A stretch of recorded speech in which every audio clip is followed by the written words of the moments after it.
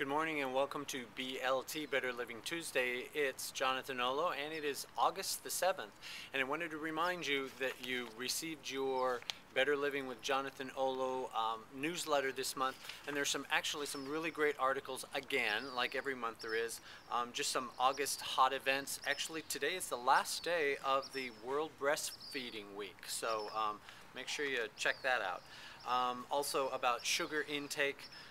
Why dark chocolate is healthier, and if cars were like computers, actually like my car, which is a Leaf and it's basically a computer, how to advance in your job, and also just some pictures of congratulating my sisters who played in Over the Line tournament. I think it was like the 56th anniversary of the Over the Line, and just how time flies. I was in Italy last year for 3 months working and expanding our business in Florence and around Italy. So just want to say, remember, also the friends and family page. This is a page for you that you can advertise your business, your special events, community events. This is for you. So make sure when I send that email out, if there's something special going on in your life, a birthday or whatever, make sure to send me that.